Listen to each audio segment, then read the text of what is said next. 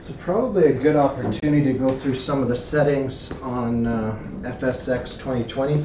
A few of you guys are probably interested in some of the options that are available, and I'm sure you've seen other videos online, and this might be very much the same. So if you're interested, stick with it and we'll have a look. So obviously we got the play, the complete, and the improve buttons, different options in the software. We'll go to play first. We have some saved games, random play. Basically, it's going to randomize your course, randomize your game settings. Last played, I just finished playing a course in Abu Dhabi and Spanish Bay, so these are the last courses that I played. And then there's foot golf, which is basically soccer that is set up and meant for the GC Hawk. I don't think it's even available on GC Quad. Never really looked into it, but pretty sure it's only for a GC Hawk. And then of course new game, all of our courses that we have in here.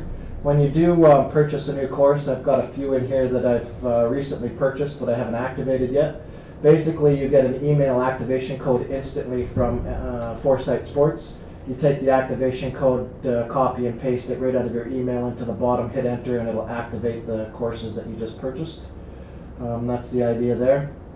As far as rounds, all the courses, of course, that I have here, you can build yourself a custom course. So if you click custom, you can go in here and choose specific holes out of all the courses that you do own and set up your own custom course to have fun with, challenge some of the friends that stop by. I haven't used that option, but I've been considering it recently.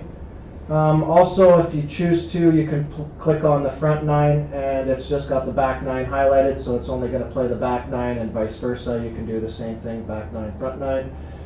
Or pick individual holes. So if I unhighlight particular holes, it's going to start now on hole 4, play 5, 6, 7, skip 8 and play 9. So you can do that on any of the back holes. So if you choose to, if you wanted to play only the par 5s, you would get rid of everything else and just play the par 5s.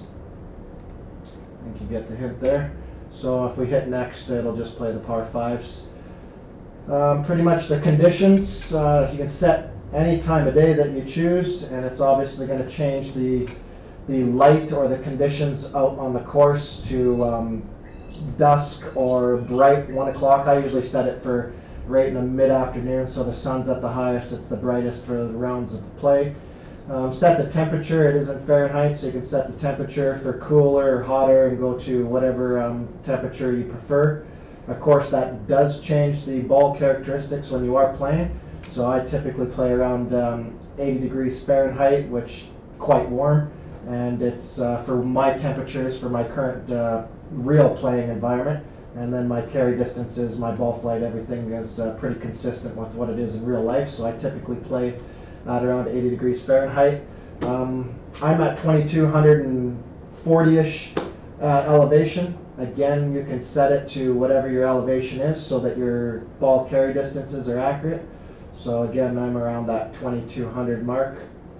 So I leave the default setting there for myself, so all my carry distances are quite accurate. We also have the GCQ barometer. We can click that and it's basically going to self-set the elevation. It'll set the temperature, etc. So you can leave that clicked on and then it changes as your actual real environment changes for your day you're playing sim golf. Or you have the real weather option. If we turn on real weather, you'll see basically the sea level and the temperature and everything change. I'm not sure what course I actually had it on. Let's go to Coeur d'Alene, for example. I believe that one's in Idaho. If we hit real-time weather, when we go and play the game, the real-time weather for the Idaho today, right now, at this given time, real weather, we'll be playing wind direction, temperature, elevation, etc. So that's that option. Time of day, we already talked about rain. I have it set on dry. Obviously, you can have light rain or pouring rain.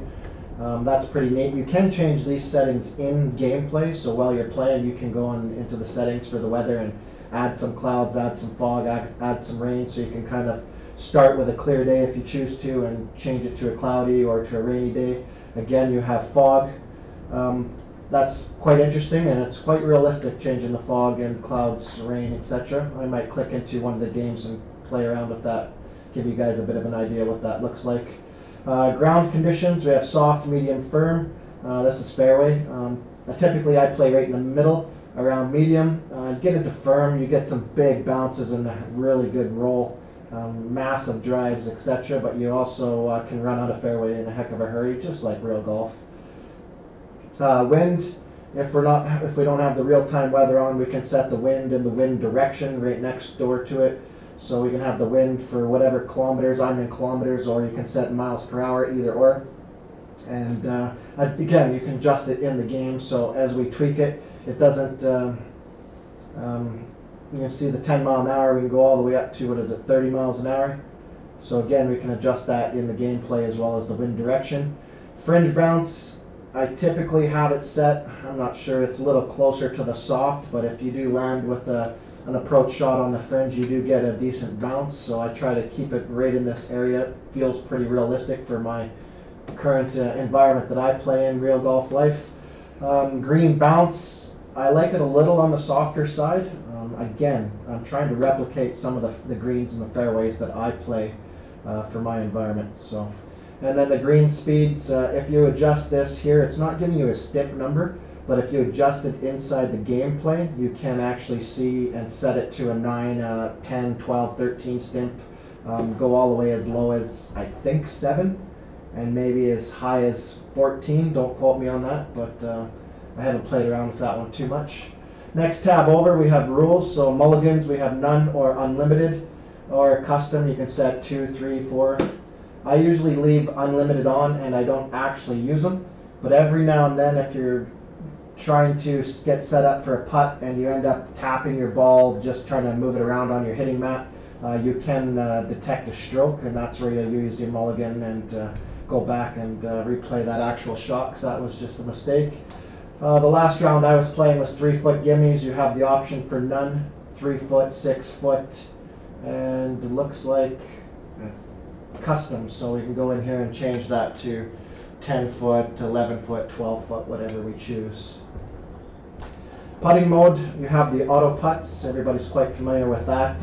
Basically, you don't putt. The simulator software chooses what your putt number should be, and that's how you get the 1.2s or 2.1 putts to finish out.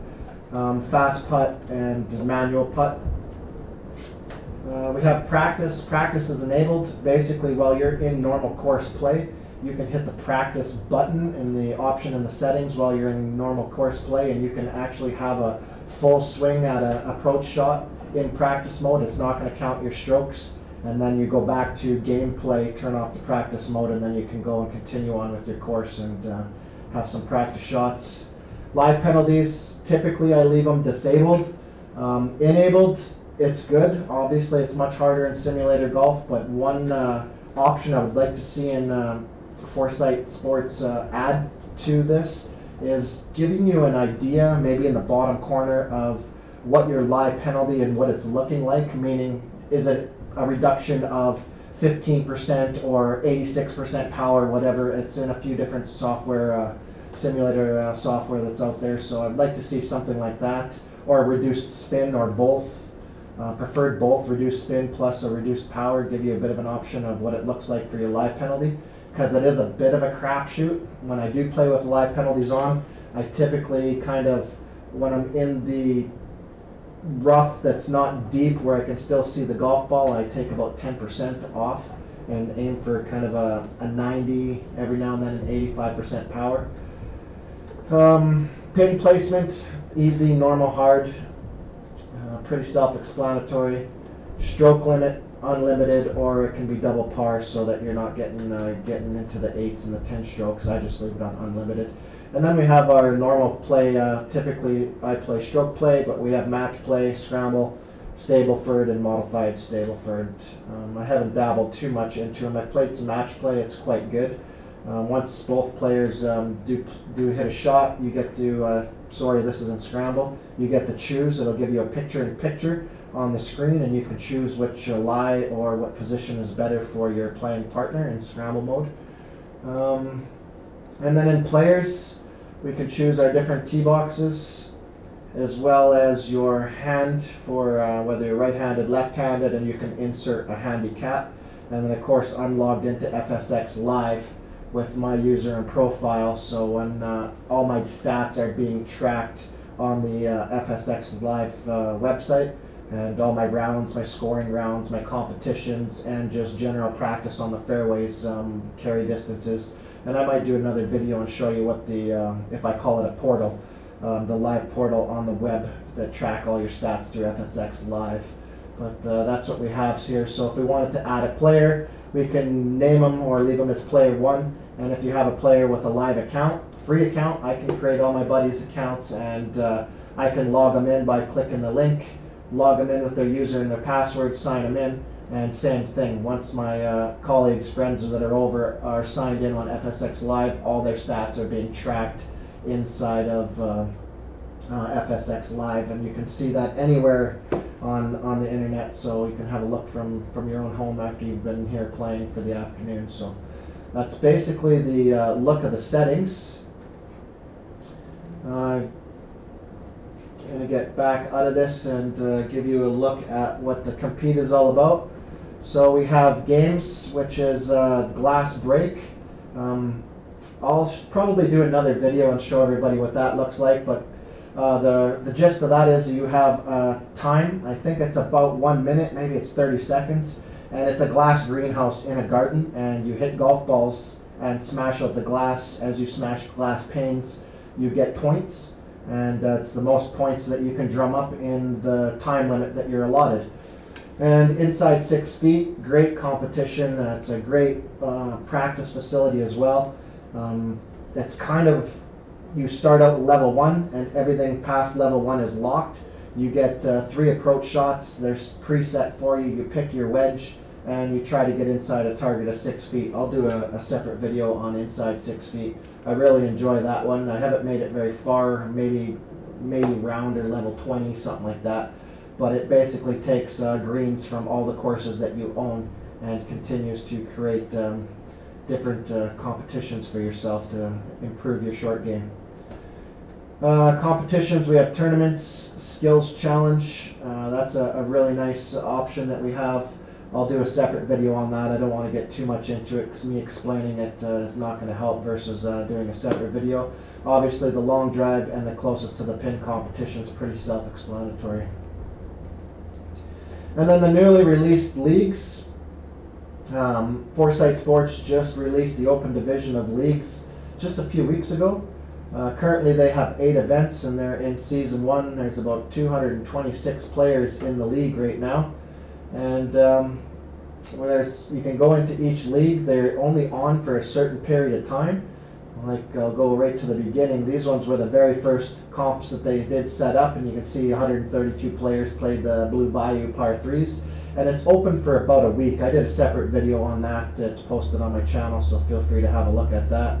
And then obviously the ones that are currently active today, there's 71 players playing the par 3s at Broken Tee, the back 9 of Blue Bayou, and then the ones that are upcoming that open up October 5th.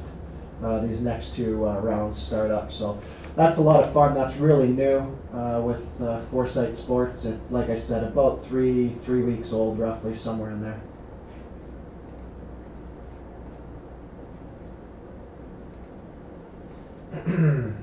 Then we have the range, the Foresight range. This is the range that you would typically use to track all your data, get your club stats, see your impacts, your strike location on your clubs, etc. That's what I guess I would call the fitting range, that has all the analytics for your irons, your drivers, etc. That's the range that I typically practice and work on my game with. Inside some of the courses, they do have separate driving ranges. Out of all the courses I have, there's probably a half a dozen other driving ranges that are quite unique. They just don't give you all the options and all the different analytics that you get in the normal Foresight fitting range. Know your numbers. It's basically gapping software to gap your irons, your fairway woods, etc. So you go in here and you set up what clubs you'd like to gap, and goes through and it basically allows you to hit about 5 shots. It'll give you the option to choose the best 3 out of the 5, and then you move on, progressing from lob wedge all the way up to driver if you choose, or perhaps you're only doing your wedges or just your irons from maybe 9 iron to 3 or 4 iron. And you can gap them all, and it gives you a nice little PDF printout and the gapping numbers between there. That's really about it that's in here. The rest are self-explanatory. I already talked our way through there. That information. Some of the other settings, just around gameplay settings, that are quite nice. We've got the graphics option on the side. I play with full graphics, so I have a NVIDIA 2080 GTX graphics card. So I play with full graphics, but if your computer is not quite as powerful, you can use balanced, which is kind of the best of the graphics and equal performance. Or if your graphics card isn't really strong at all, you can just go for full performance. The graphics quite diminish, so I just play on full graphics. The nice part about having the GeForce graphics card. I do have a 16 by 10 or 1920 by 1200 projector, so I do have that setting set up. Typically I'll leave dual displays. I have a 86-inch Samsung QLED TV. Basically when I'm standing at address of the golf ball, that I'm looking right at the flat screen TV. All my club analytics go on that, so typically I leave the dual display enabled. And once you have that, you can go into dual display and pick your 2 displays and your resolution for both displays. Settings off to the side here. I'm just going to go back and turn that off so I can see my camera.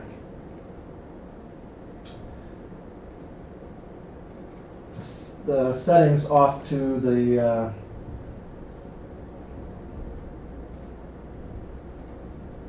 we have the window screen, full screen. Windowed is basically so you can see your icons on your desktop, or minimize the software in case you have to open anything else up.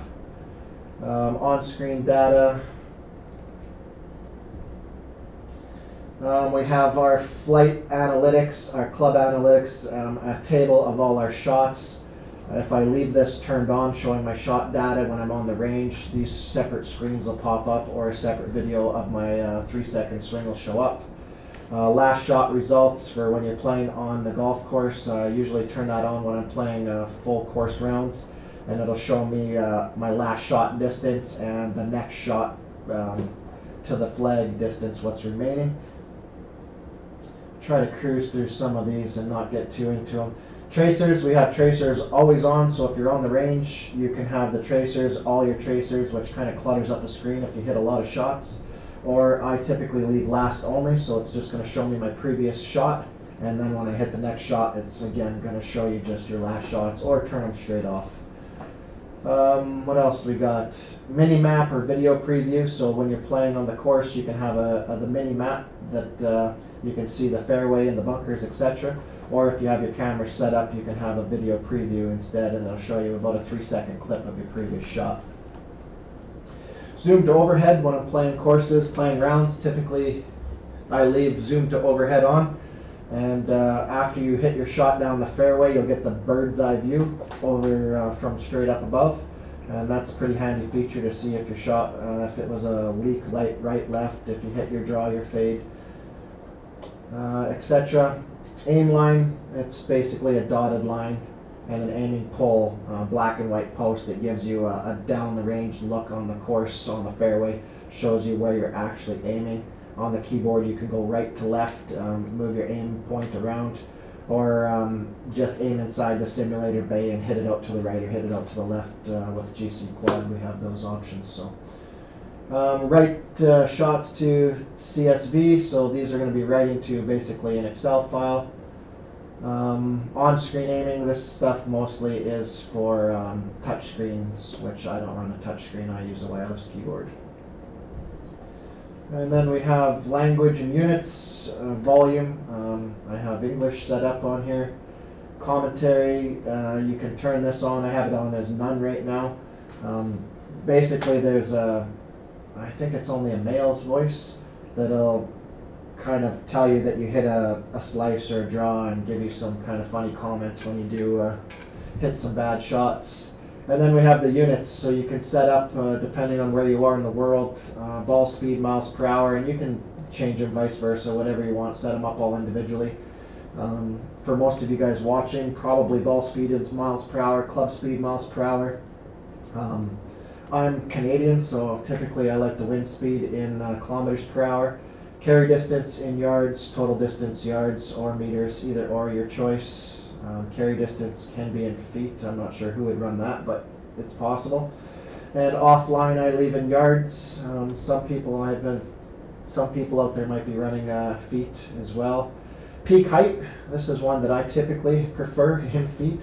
So I'll run the peak height of your shot. And the elevation I'll run in feet as well, elevation of your course.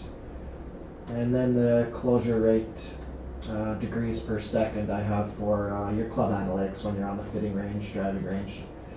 I have it set up in degrees per second for the club face. And then last but not least, we have the swing camera. If you guys have some cameras, and I got a whole bunch of cameras set up in here, so I got a bunch of stuff. But if you have some cameras, I have some Gigi cameras from FLIR. The Blackfly Gigi cameras, I have those set up for my high-speed shots. You can choose to have a camera and it'll be captured all on FSX Live on the online portal, as well as, like I was mentioning, you can eliminate the mini-map and have your 3-second shot preview. And devices, this is basically the device. This is how you connect your GC Quad, GC Hawk, GC2 to FSX automatically. Typically it automatically sets up. If it doesn't, you can come in here and just hit connect.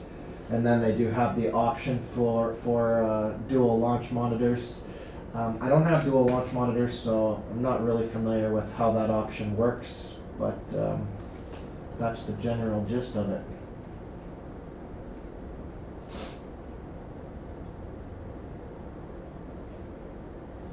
That should give you an idea of what the options are in FSX 2020. And I'll do a couple more videos with some range information, some of the club analytics, and some of our skills challenges or inside 6 feet challenges at a later date.